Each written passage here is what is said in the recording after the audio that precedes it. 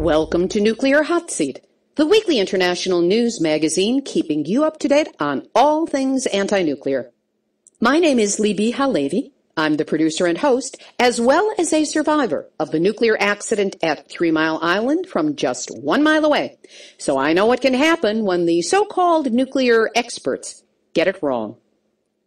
This week, in honor of Hiroshima Day on August 7th, we focus on the ongoing dangers of nuclear weapons in an interview with Dr. Catherine Thomason, Executive Director of Physicians for Social Responsibility. Then, award-winning journalist Karl Grossman, our eminence grise in the history of all things nuclear, fills us in on a breakthrough in a space propulsion system that has the power to take nuclear power permanently out of interplanetary exploration. Those interviews, plus NUMNUTZ of the week, will be coming up in just a few minutes. Today is Tuesday, August 5th, 2014, and here is the week's anti-nuclear news. The Department of Defense's final report to the Congressional Defense Committees on radiation exposure for the USS Ronald Reagan sailors after they sailed to Japan on an humanitarian aid mission after the earthquake and tsunami on March 11, 2011, has finally come out, and it shows that over 1,750 Navy sailors are shown to suffer from quote-unquote ill-defined conditions after exposure to Fukushima radiation while aboard the USS Reagan. Among the illnesses showing significant increases in these sailors are diseases of the respiratory system, digestive system, genitourinary system, male infertility, complications of pregnancy, childbirth, puerperium, which is the 6-week period after birth, symptoms, signs, and ill-defined conditions. These are not otherwise specified and of unknown etiology. Additional diseases and symptoms listed in the report as showing up among these sailors in larger numbers and greater percentages than in the control population are disorders of the thyroid gland, male genital organs, female infertility, certain conditions originating in the perinatal period, which is immediately before and after birth, and spontaneous abortion. The lawsuit against Tokyo Electric Power Company on behalf of 112 sailors of the Reagan who have become ill, including one who has, since the filing of this suit, passed away, will be held in San Diego Federal Court on August 19, 2014 at 1:30 in the afternoon, and Nuclear Hot Seat will be there to cover it. Another story we've been covering is of the radiation spill that happened on February 14 at the Waste Isolation Pilot Plant, or WIPP, site in Carlsbad, New Mexico. We know that 1 barrel of waste from Los Alamos National Laboratory that was brought to the WIPP site exploded, imploded, something happened, but it seemed to have caught fire, and that was what released radiation that then was released into the environment when the HEPA filters did not kick in time in the emission stack. Now, the Department of Energy is making it official and has given the EPA's hazardous waste number to WIPP for the characteristic of ignitability of some nitrate salt-bearing waste containers that have been deposited in WIPP. This affects up to 368 containers. Note that the facility, the only waste repository in the country for low-level nuclear materials, has been closed since February 14 because of a problem with 1 barrel, and now there are 368 others to contend with. EPA hazardous waste specialist Daniel Storr said there is a significant fire risk due either to their low flash point, ability to self-combust and burn, or are able to combust or support combustion. New Mexico Environmental Department Secretary Ryan Flynn said in testimony before the New Mexico State Legislature that the material holding the bags of magnesium oxide together had been on top of the drums and they just disintegrated. By all indications, he added, the area got very hot very quickly.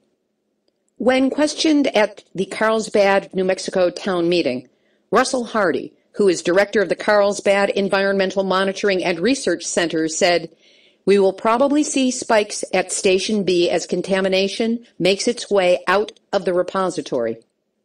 Additional funding from the Department of Energy has allowed an expansion of ambient air sampling sites, so there will be three additional ambient air sampling towers, one in Carlsbad. According to Russell Hardy, we think those 3 additions will give us much better coverage in the future with respect to how this release or the potential for future releases may impact the area. So they're expecting future releases, and gee, from February 14 to July 24, when this town meeting took place, is 5 months and 10 days. And in that time, nobody knows exactly what radiation may have additionally come out, because there were no additional measuring stations. Based on my experience at 3 Mile Island, we will never know exactly how much radiation was released. I'll skip the music this week, but my nature is again on the rampage and furious at us all. In Santa Cruz, the Marine Mammal Center has seen a record-breaking number of patients this year, with 727 sea lions being admitted through July, when in 2013 the center admitted only 521 animals. Huge increase. A record number of sick seals, 658 to date, were treated at the Morro Bay Rescue Center. Experts say the seals are suffering from either starvation or poisoning from toxic algae or something. But not a one of them has said the F word. Fukushima. One of the reasons these animals may be starving is the same reason that Santa Cruz has declared an emergency situation in its harbor, and that is that hundreds of thousands of dead anchovies are floating to the surface. According to the harbor master, this is the worst fish kill in Santa Cruz since the 1980s, and the 3rd die-off in 3 weeks. Millions of anchovies died overnight in the Santa Cruz yacht harbor. State Fish and Wildlife aren't 100% sure what caused this latest fish kill, but they're certain it wasn't natural. But that did not stop local television station KSBW from saying on air, "It's not Fukushima." No one explained where they got that little tidbit of information from. Nor did the blogger who opined, "This is a sign that the anchovies along our coastline are doing good. And there are now more reports coming in from fishermen that they are seeing debris that is evidently from Fukushima floating in the ocean. Southwest of Langara Island in British Columbia, there were reports of waist-high piles of debris filled with catastrophic death. One fisherman said, "The drift nets have got everything in it dead. It's bad, real bad. That all comes across from Fukushima. The currents are big, bringing everything in. We see tide lines for 10 to 15 miles of just rows of stuff floating." When asked if the fishermen were given any warning by the Canadian government that what they were looking at could be radioactive or dangerous to their health, he responded, "No." According to Southern California Edison, in order to dismantle the shuttered San Onofre nuclear power plant, it is estimated that the work will take 2 decades and cost $4.4 billion. But spent radioactive fuel, which still has plenty of plutonium in it and is still deadly, will be held at the site indefinitely. That's the best that Southern California Edison could come up with. Now, the California Public Utilities Commission must approve the deal, and the CPUC is headed by its president, Michael Peavy, who's the former president and lobbyist for Southern California Edison. You can bet there's plenty of pork in that bottom line. Let's get some good news going. The Navajo Nation has blocked a backdoor deal that would have allowed uranium mining to restart, despite lingering waste from past mining and a reservation-wide ban that's been in place since 2005. Last week, the Navajo Nation Council voted to rescind legislation passed in December by an unauthorized committee. That deal would have allowed a Colorado-based company called Uranium Resources Incorporated to conduct on-site mining on private lands near Church Rock at the eastern edge of the Navajo Nation in New Mexico, and then transport the uranium across Navajo Trust lands. Congratulations to Leona Morgan, an activist with Dine No Nukes, and the others who worked on this issue. Now here's this week's Nuclear Hot Seat, Nuclear Hot Seat, Nuclear Hot Seat, NUMNUTZ of the Week. The Oak Ridge National Laboratory in Oak Ridge, Tennessee, offered its workers a Southern accent reduction class. The email pitch for the speech rehab program read, "Feel confident in a meeting when you need to speak with a more neutral American accent and be remembered for what you say, not how you say it." Cost of class per participant would have been $805. Compare that with the fact that when 84-year-old nun Sister Megan Rice proved the lack of security on the site by breaking in, defending herself with nothing more than a Bible and two friends who joined her in prayer, she was considered to have done over $1,000 in damage, for which she, at 83 years old, was sentenced to 35 months in prison. Because of complaints, Oak Ridge did cancel the opportunity for people to participate in this class, thus saving themselves $805 per potential participant. Would that they could apply that money towards the charges against Sister Rice and get her out of jail early. What a bunch of petty, misplaced priorities. And that's why the Human Resources Department at Oak Ridge National Laboratory is this week's Nuclear Hot Seat, NUMNUTZ of the Week. Joseph Mangano, the epidemiologist, and Dr. Janet Sherman have a new article up on counterpunch.org. In it, they pull no punches, saying there is virtually no health research being conducted or released on harm to the Japanese over 3 years since the Fukushima nuclear disaster began. They go on to analyze the slight amount of data that has been released and compare it with the study they did 3 years ago that raised the initial alarms about the health impact of radiation from Fukushima. We'll have a link up on the website, nuclearhotseat.com, under this week's episode, number 163. Lots on radiation at Fukushima. A new report estimates that 278 trillion becquerels of plutonium have been released from Fukushima reactors. That's over 200 times higher than the amount reported by TEPCO. According to Dr. Helen Caldicott, 1/1,000,000th of a gram of plutonium will give you lung cancer if you inhale it. How does one wrap one's head around 278 trillion becquerels of plutonium? On Thursday, July 24th, Asahi Shimbun reported that more than 1 trillion becquerels of radioactive substances were released into the environment over a period of 4 hours during debris clearing work at the Fukushima Daiichi nuclear power plant.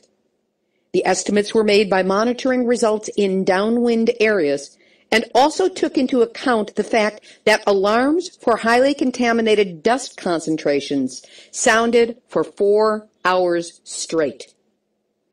According to NHK, utility tunnels between the number 2 and 3 reactors and the Pacific Ocean are estimated to hold a total of 11,000 tons of radiation-contaminated wastewater that was used to cool the melted fuel. This highly radioactive water has been reaching the soil and seeping out into the Pacific. The Nuclear Regulatory Authority, or Japan's NRA, instructed TEPCO to pump out contaminated water in the trenches as early as possible. Too late for that. And members of the NRA urged that the effort be speeded up, as some expressed doubt as to whether the plant's operator TEPCO even has a sense of crisis. Environmental Science and Technology, which is a publication of the American Chemical Society, hardly a group of radicals, published an article, Novel Insights into Fukushima Nuclear Accident from Isotopic Evidence of Plutonium Spread Along Coastal Rivers. That's almost longer than the item itself. They confirm that plutonium originating from Fukushima could be transported relatively long distances from the damaged power plant and is already being supplied to coastal rivers, thereby representing another potential source of plutonium contamination to the Pacific Ocean. The group recommends that similar analyses should be conducted on river sediment samples collected in coastal rivers draining into this area. This same article went on to state that Fukushima globally enhanced, what a nice way of putting it, globally enhanced cesium-137 levels in the air by 2 to 3 orders of magnitude, that the radioactive plume that reached Europe contaminated the land and as a consequence the whole food chain, and that concentrations were greatly underestimated. Traces of radiation from Fukushima have been observed in the Euro-Arctic area, and contributors to this report included Finland and Norway, hardly hotbeds of anti-nuclear activism. And in a true through-the-looking-glass bizarro world story, experts, put that in quotes, experts worry that radiation fears are leading to unnecessary surgery for children in Japan. And they're saying that the thyroid screenings are alarming parents and children when the alarm does not need to be rung. In other words, the reason the kids are showing so many nodules and cysts and cases of thyroid cancer is that they're being tested for it. If they weren't tested, it wouldn't show up and they would be fine. Talk about blaming the victims. What planet are these people from?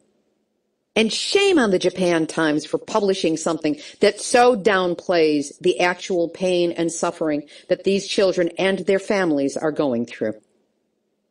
As for the suffering of the children at the hands of nuclear perpetrators, Dr. Ian Fairley, an independent consultant on radioactivity in the environment, has published a new study on childhood leukemias near nuclear power stations. It is filled with a lot of information. We're going to have a link, but more importantly, all things being equal, by next week, there will be an interview with Dr. Farley on Nuclear Hotseat number 164. And I invite you to tune in and listen to this important evaluation of the impact of nuclear reactors on our kids' health. A reminder that Nuclear Hotseat relies on your support to keep bringing you the anti-nuclear news every week. We need donations to cover such things as bandwidth charges, website security, travel expenses to cover stories like the upcoming hearing in San Diego for the USS Reagan sailors when TEPCO is trying to dismiss their case. Then there's web hosting and so much more. So if you haven't yet donated or you would like to help out again, just go to nuclearhotseat.com, scroll down on the homepage, and click on the big red donate button. Your assistance will go directly to helping me help you keep up to date on all things anti-nuclear. Now for this week's interviews. Catherine Thomason is Executive Director of Physicians for Social Responsibility and has worked with that group for over 30 years. A former president of the board of Oregon PSR and co-president of the National PSR board, she has been speaking and advocating on the group's issues from nuclear weapons abolition, cleaning up the Hanford nuclear reservation, and on Iran following her trip there in 2007. Her credentials are truly too extensive to cite here if I want to have time left for our interview and the rest of the show. With Hiroshima Day, the anniversary of the first wartime use of an atomic weapon, happening on August 7th, we spoke about nuclear weapons, nuclear war, and the dangers we all still face. Catherine Thomason, welcome to Nuclear Hot Seat. Thank you so much. It's a pleasure to be here. Tell me about PSR's history on nuclear weapons and how or why doctors got involved with this issue in the first place. That's an important question, as that's the founding of this organization. And it came about from a Nobel Prize winner in 1959, speaking to a group of physicians about his concern that nuclear war would occur and it would annihilate everyone on the planet. Philip Noel Baker received the Nobel Peace Prize in 1959 as a campaigner for peace and international cooperation. He himself did not do anti-nuclear work, but he brought up the issue of even the fact that testing of nuclear weapons over the Nevada test site, in the Marshall Islands, in the Soviet Union at that time, and elsewhere was causing radiation to be released worldwide and was going to affect health. One of our founders, Dr. Bernie Lown, went to this talk and was deeply moved by it and felt that he should take action and called together a group of physicians in the Boston area and research some of this information, as physicians usually like to know what they're talking about, and realized that plutonium and other fallout elements were being found in children's baby teeth. And other elements were found in other types of land and food and water that was essentially contaminating and causing human harm. With that information and talking about the destructive power of these weapons, which is just so much greater than any other type of weapon, and publishing this in the New England Journal of Medicine, these doctors became instant experts and helped to raise awareness that duck and cover wasn't going to help, that nobody was going to survive a nuclear attack on a city like New York, Boston, or Washington, D.C., and that pretending that we could protect ourselves from such an attack was ludicrous. And through that push, President Kennedy signed unilaterally in 1962 the Atmospheric Test Ban Treaty that the United States would no longer test nuclear weapons above ground and contaminate, frankly, everyone in the world. That's how PSR got involved. It's a health issue. Nuclear weapons are very bad for your health. How realistic is it to still be concerned about nuclear war? Unfortunately, I think it's very realistic. The possibility of war between Russia and the United States is certainly less than it used to be during the Cold War, but there's a very real possibility of an accidental nuclear war. There have been at least 5 incidents since 1979 when either Moscow or Washington was prepared to start a nuclear war in the mistaken belief it was already under attack. The most recent known incident was in 1995, a full 5 years after the fall of the Berlin Wall. So that's one aspect, and of course Russia and the United States have the greatest numbers of nuclear weapons. The total number of weapons in Russia and U.S. arsenals range as high as 17,000. The other concern that we have is that other countries will use nuclear weapons, and the ongoing war and skirmish between India and Pakistan, for example, over the province of Kashmir, is very real for the potential of using nuclear weapons there. Nuclear weapons anywhere is a threat to everybody in the planet.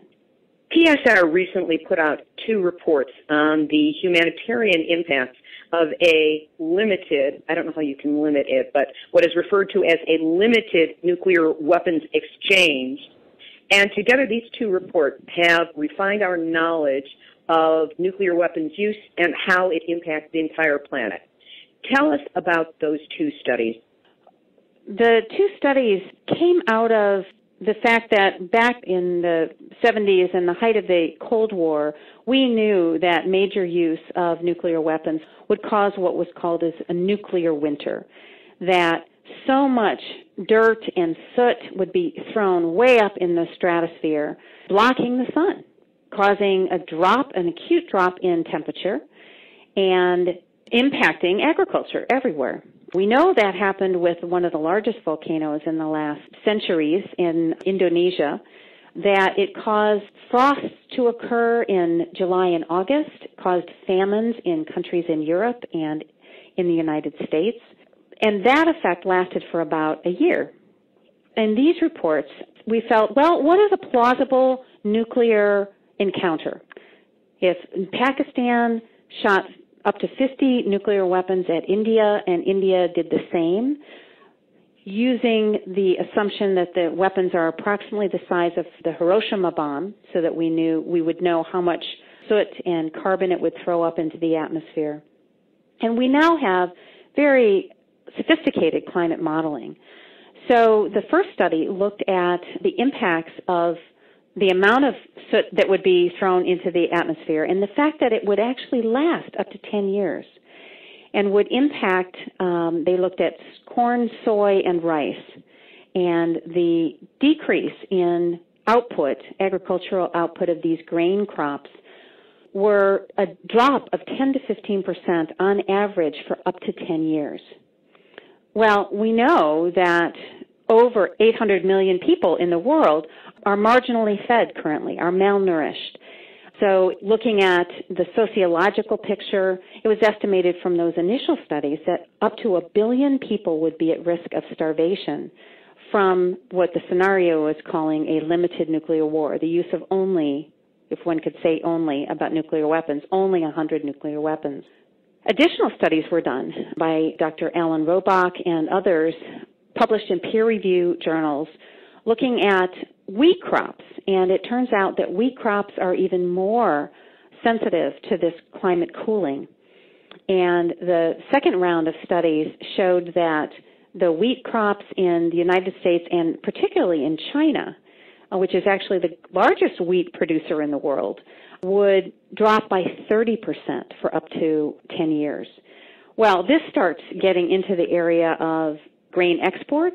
There are many countries that are not able to feed themselves, such as Malaysia or Japan, and they have to import grain.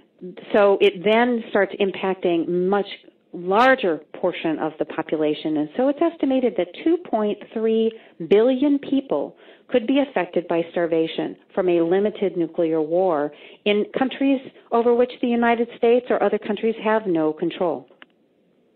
Well, this is devastating information. I just wrote down, nuclear war is the cure to global warming, but not one we would like to have. Right. I've heard that line every time I've presented this information, but unfortunately it only lasts 10 years, and we wouldn't want to repeat this again in 10 years. And, of course, the numbers of people that would die in India and Pakistan, the total loss of hospital systems and ability to care for the remaining survivors, and the fallout that would occur in the surrounding countries, of course, would also be incredibly devastating. Nuclear weapons are a class of weapons that are so grave that the International Court of Justice has ruled that any use of nuclear weapons should be considered contrary to the principles and rules of international humanitarian law. It appears that this information has galvanized the international movement to take more action on nuclear weapons. Who are the drivers of this movement? The drivers are a number of countries that have felt and have actually helped support some of this research, Norway, Austria, and others, who feel very strongly that we need to take action to protect everyone, the globe, all populations. In addition, the International Red Cross and Red Crescent, the ICRC, has moved even further down the pathway and has taken up this issue in a very robust way. They have passed a resolution stating that all their affiliates should engage in education of the populations that they serve, that nuclear war and the use of nuclear weapons is an event that the best agency in the world, the Red Cross, cannot manage a disaster like this. There is no possible way that anybody can manage such a disaster. And so people should be educated and governments should be moved to develop policy to eliminate all nuclear weapons.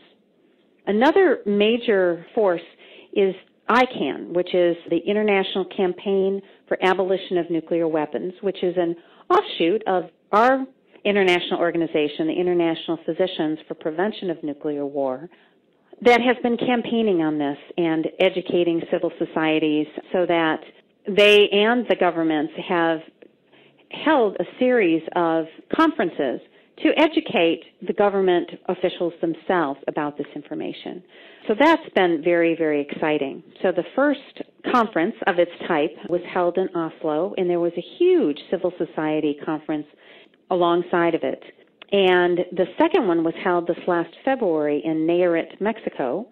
And in both circumstances, PSR and our IPPNW have been encouraging the United States government to send a representative as well. And did we? Unfortunately, we did not. Our government felt pushed by the various organizations that are trying to get them to engage on this process by actually letting us know that, well, they're concerned that this kind of movement is going to undermine the negotiations that are going on in the Non-Proliferation Treaty. To remind our listeners, we have a treaty that was signed decades ago, of which Article 6 states that all nuclear weapons countries will, in good faith, continue to conference and move towards the elimination of nuclear weapons. Unfortunately, most of us feel that those proceedings have stalled, that we're not getting anywhere, and that other countries, such as North Korea, the activities in Iran, more and ongoing development of nuclear weapons in Pakistan, delivery systems in China, India, are all being upgraded. So the concern that we're moving towards more nuclear weapons or more countries holding nuclear weapons increases the threat. So the current system is not addressing the issue of reducing and removing this threat. So the last event in Nayarit, Mexico, basically there were 146 governments represented. 3/4 of the nations of the world participated in what they call the Second Humanitarian Impact of Nuclear Weapons Conference, wow. Which is very exciting. That's terrific, and of course we heard nothing about it in the media. Well, nothing except what some of our organizations write. So PSR and representatives from IPPNW have been writing opinion editorials on this and trying to get the attention of major newspapers, national newspapers. We've conferenced and met with the national security staff of the Obama administration. We've met with Undersecretary Rose Gothmiller, who manages nuclear weapon systems, and really letting them know that more and more people are concerned. One of the other activities that we feel is important is to engage other organizations within civil society to take up this charge.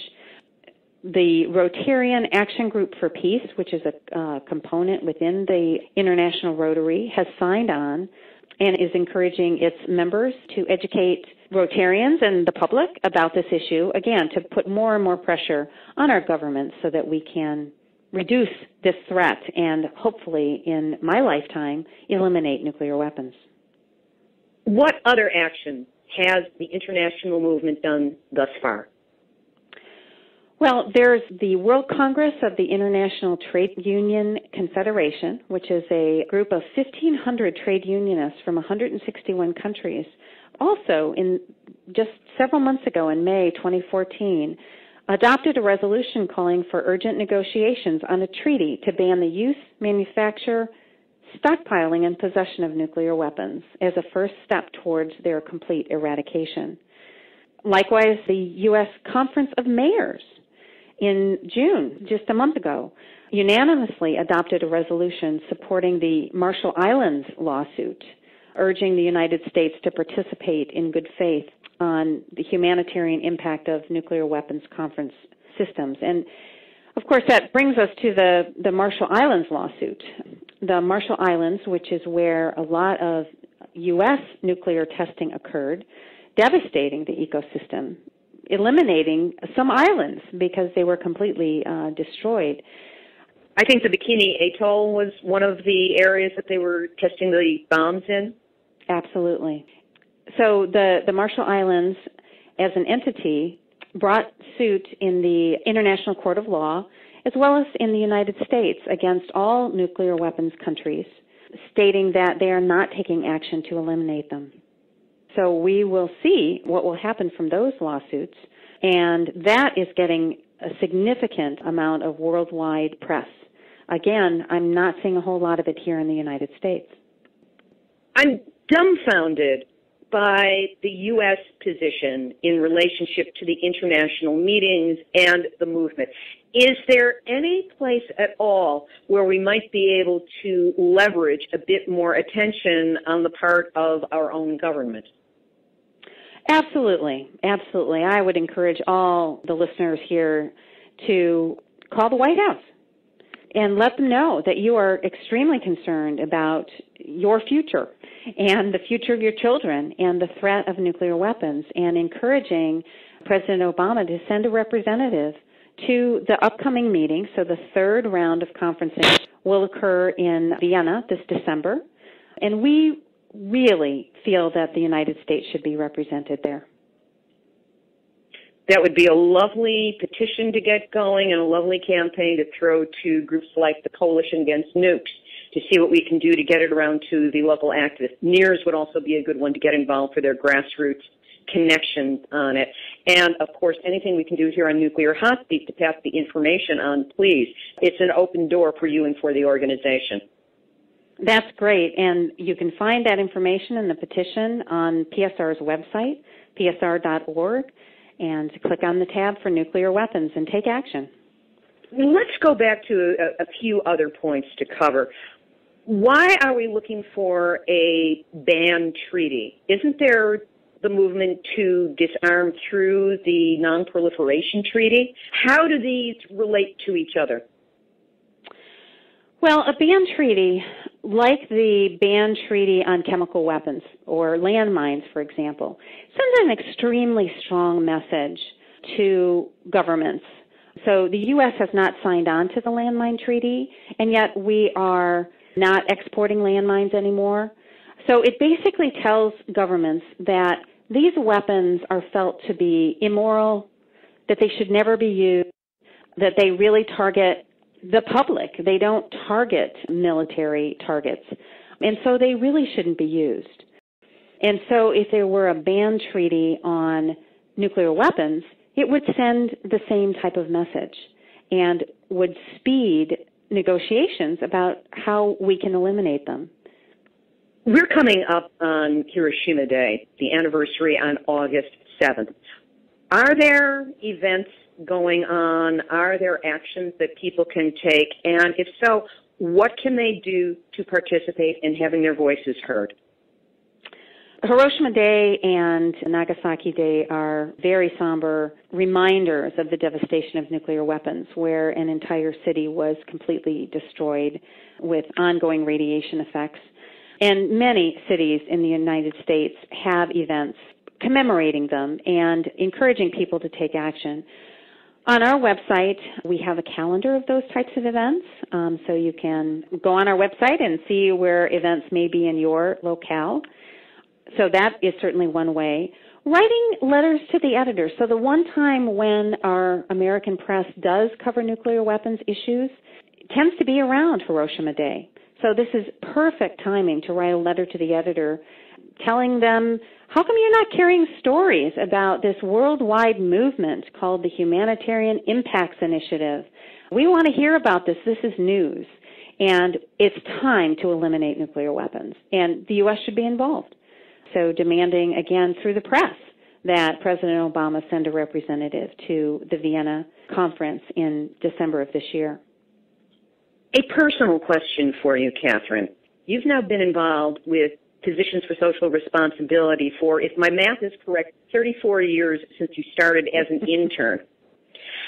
How do you keep going, the information is so difficult and so devastating, and I know from my own experience, at times can be so depressing. What is it that keeps you involved and keeps you moving forward? Well, I think that the issues that PSR works on are so very important. So the future for my son keeps me working on these issues. Another thing that keeps me moving is the wonderful people I work with. I get to work with very talented people who donate incredible amounts of time, money, and inspiration, really, to all of us to keep moving on these issues. And right now, I see hope. I really see the fact that the international movement is taking off, and we have an opportunity to really make a difference. Catherine, as I said, anything Nuclear Hot Seat can do for PSR on this issue or any of the other issues that you are dealing with internationally, nationally, or locally, you've got airtime anytime you want it or need it. Oh, thank you.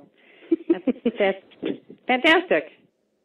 That was Dr. Catherine Thomason, Executive Director of Physicians for Social Responsibility. The group's website has a tremendous amount of information available, and you can access it all at psr.org. My ebook, Yes, I Glow in the Dark, 1 Mile from 3 Mile Island to Fukushima and Beyond, is available on Amazon as a Kindle ebook. Right now, it costs about the same as a cup of Starbucks. But if you can't afford that, or you're reluctant to pay that for an ebook, know that in the month of September, to celebrate my birthday, there is going to be a special, so that even those of you with the least amount of money at your disposal will be able to get a copy of this ebook. That's coming up in September, or if you wish to support us for the cost of a cup of Starbucks, you can do so now. And again, by supporting the book, you're supporting me, and you've got my thanks. One of my all-time favorite Nuclear Hot Seat interviewees is up next. Karl Grossman just published an important article on Informable.com, and I couldn't resist the opportunity to speak with him about it. Karl is an award-winning investigative reporter with more than 40 years of experience, and truly is an éminence grise, a gray eminence or wise elder within our community.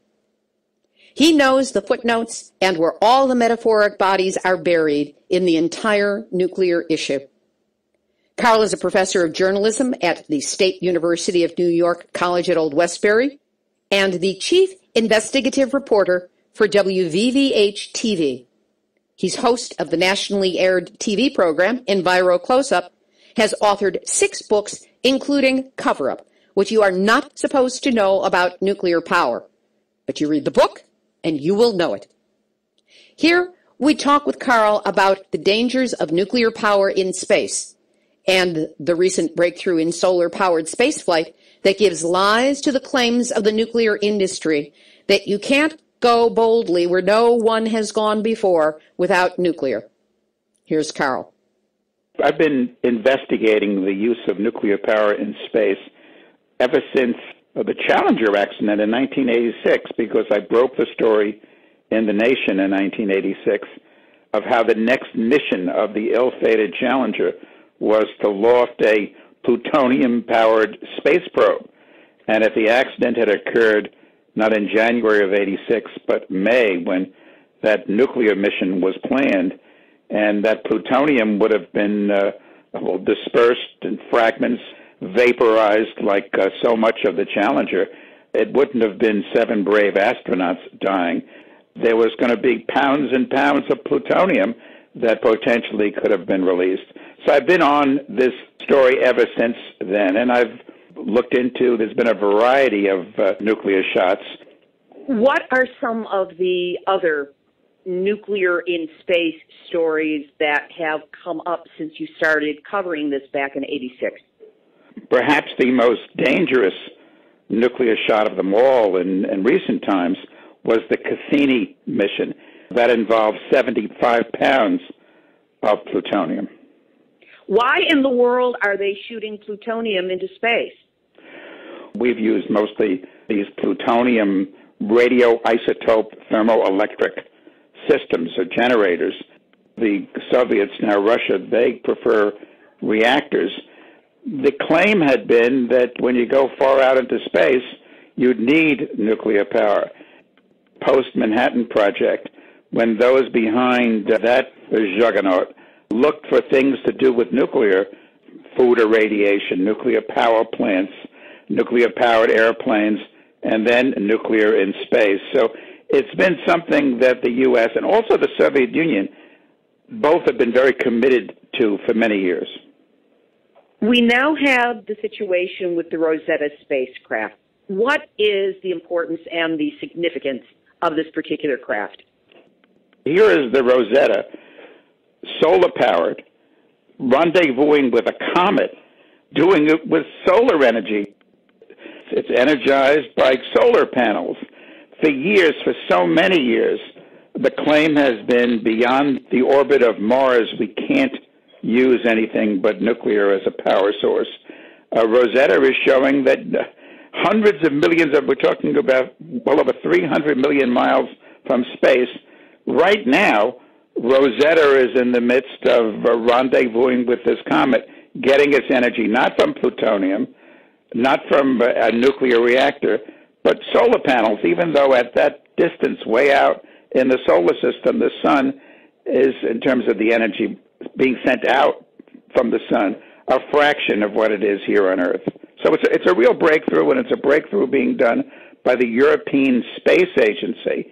ESA stresses on its website that we do not have nuclear devices for space use, so we began developing solar for space, and they've succeeded. It sounds like these are incredibly sensitive and powerful panels. Might there be applications that we could use down here on Earth to speed our weaning ourselves from all things nuclear and switching over to solar? Yeah, well, these are high-efficiency panels that have been developed. But let me just add a wrinkle here. One of the bigger accidents, and this isn't a matter of the sky is falling. The sky has, in fact, fallen a number of times with nuclear devices that have been put up into space. And the most serious of the accidents was the SNAP 9A accident back in 1964. It was a satellite energized with plutonium. It wasn't able to maintain its orbit. It came crashing down, disintegrating. Plutonium spread all around the planet. Indeed, Dr. John Goffman of the University of California, the late Dr. Goffman, University of California at Berkeley, long connected that disaster to an increase of lung cancer on Earth.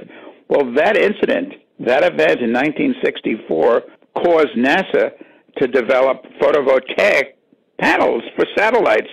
And in fact, the crossover to the use of solar power on homes and office buildings and so forth, directly related to a lot of the pioneer work by NASA caused by this plutonium accident. However, NASA and the space officials in the Soviet Union and Russia continued to insist, yes, we can use solar for satellites, and all our satellites are now solar-powered, as is the International Space Station. But when we go out into space, we still have to use nuclear. Well, Rosetta shows not true, that you can use solar. And back to NASA, right now, NASA has taken the lead from ESA. NASA has a mission way out to Jupiter called the Juno space probe. How is it being energized? Solar power. So as on Earth, solar power can easily serve as an alternative to dangerous nuclear power in space. That's so terrific! I love your enthusiasm for it. It's kind of like, look, dudes, we can do this. Yes. That was award-winning investigative reporter Karl Grossman. What you heard is an excerpt from a longer interview we did that includes a discussion of nuclear weapons in space, Ronald Reagan's Star Wars initiative and why we should still be afraid of that, and much more. The full interview will be running on Nuclear Hot Seat number 169, which will post on September 16, 2014. Meanwhile, the link to Karl's current article on solar power in space as a replacement for nuclear, along with a few other places to find his brilliant writing, can be found on our website, nuclearhotseat.com, under this episode, number 163. Activist shoutouts. There is a new video from the ever-reliable Mila Reason. It's called Nuke Busters versus Nuke Boosters, and I have it embedded on the website, nuclearhotseat.com, under this episode, number 163. I want to publicly express my thanks to enenews.com for consistently picking up on Nuclear Hot Seat's interviews and posting links and great big chunks of transcript on their site. Don't know how he does it that fast or that well, but he does.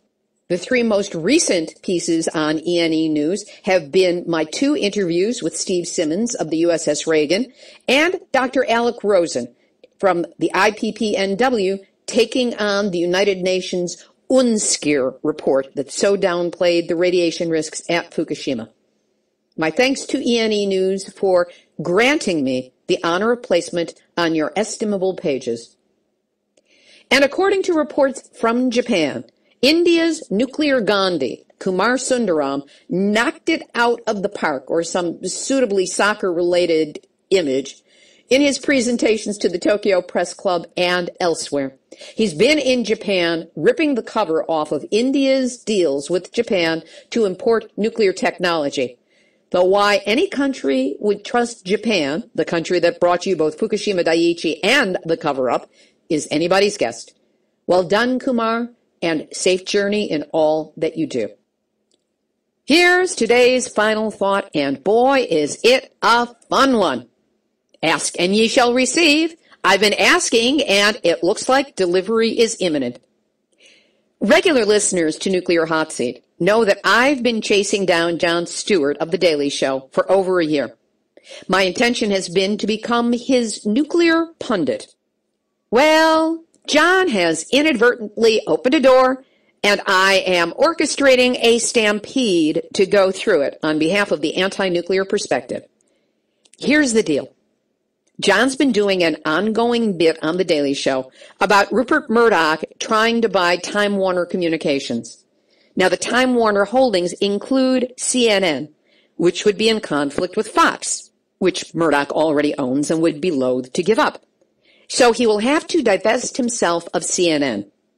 That's why Jon Stewart has done what any of us would do. He has started a Kickstarter campaign to buy CNN for $1 trillion.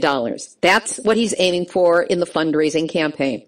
Oh, and he's providing great bonuses for all who donate. Now, Jon is asking for help to come up with programming for his new network. He's using the hashtag #NewCNNShows with that little hashtag in front of it. These get posted on the Daily Show website and stick around on his Twitter feed and are taken into consideration by his staff. So here's the deal. Help me make the Daily Show aware of Nuclear Hot Seat and our shared anti-nuclear perspective. Here's how it's coming down. Every week, for as long as this opportunity remains open, I will post a new Tweet of the Week to Jon Stewart on the website, nuclearhotseat.com, under each week's show. A lot of you may not be familiar with Twitter. I know that I've been taking a crash course this past week under the tutelage of California activists Mila Reason, who makes all those wonderful videos, Darren McClure, who is one of the activists who helped to close down San Onofre, and the non-nuclear but amazingly skilled Richard Villasana of Marketing to Mexico. I will post these instructions on the site for you to cover, but here's what you will need to do. Go to twitter.com. If you have an account, sign in. If you don't have an account, open an account and sign in. You must be signed into your Twitter account for this to work. Once you are signed in, go to nuclearhotseat.com and click on the blog page. Look for this episode, number 163. At the top, you will see my tweet. It will be visible on the website in all its glory. Underneath the wording of the tweet, you will see the words from Twitter, retweet, and favorite. Click on them both. click on retweet, and click on favorite. That's it. You're done. Because of coding that I have in my tweet, your clicks will help build the visibility of this post about Nuclear Hot Seat in Twitterland and to the Daily Show staffers who handle this campaign. They will see it. The more people who do this, the greater the visibility of Nuclear Hot Seat, and the better the chance that we'll finally get some traction on anti-nuclear awareness on this really important show. I've been going after Jon Stewart for over a year, mentioning him on almost every show, intending myself to become his nuclear pundit, either as an on-air spokesperson or as a writer on the subject. Direct approach to these people will not work. It's show business. They are armored against it. It's bigger than the Berlin Wall and the Great Wall of China combined. But here's the chance to get word through where they can see it. So my thanks in advance to everyone who helps me make it there. Let's get together and have a party and make some news. In closing, this has been Nuclear Hot Seat for Tuesday, August 5th, 2014. Material for this week's program has been researched and compiled from ENEnews.com, U.S. Department of Defense, U.S. Department of Energy, minutes of the New Mexico Legislature, Santa Cruz Sentinel, San Luis Obispo Tribune, SBC Bay Area, KSBW, the OPB blog, sfgate.com, Indian Country Today Media Network.com, thestate.com, knoxblogs.com, counterpunch.org, ENEA Bologna Research Center, Asahi Shimbun, NHK, the American Chemical Society, Japan Times, Ian Fairley, and the ever-vigilant Nuclear Hot Seat Facebook community. Join us, friend us, and help us tweet about Jon Stewart. Theme music for Nuclear Hot Seat written by me, sung by Marilee Weber. Looks like Weber, sounds like Weber. And we are currently working on a full-length version of the Nuclear Hot Seat theme song. We will have that to you when it is completed and recorded. Hey, I'm looking for somebody who can give me a good punchline to how many nuclear industry professionals does it take to screw in a light bulb? The other one is, how many becquerels of plutonium does it take to screw up a planet? If you have a funny answer, or maybe not a funny one, send it to me at info@nuclearhotseat.com. Nuclear Hot Seat is syndicated by UCY.TV. Our archive is available on iTunes. You can subscribe under podcast to get them all. Or you can go to our newly searchable website and search to your heart's content. We've also got buttons going back about 20 programs. Nuclear Hot Seat is the activist voice on nuclear issues. So if you have a story lead, a hot tip, or a suggestion of someone to interview, send an email to info@nuclearhotseat.com. We are copyright 2014, Libbe HaLevy and Hardestry Communications. All rights reserved, but fair use allowed for nonprofit and not-for-profit organizations, groups, blogs, and websites. You have my permission to reuse this material as long as proper attribution is provided, meaning my name and website. If you are a for-profit media outlet, contact me. I'm extremely reasonable, except when it comes to the nuclear industry. This is Libbe HaLevy of Hardestry Communications, the heart of the art of communicating, reminding you that we have all had our nuclear wake-up call. Now, don't go back to sleep, because we are all in the nuclear hot seat.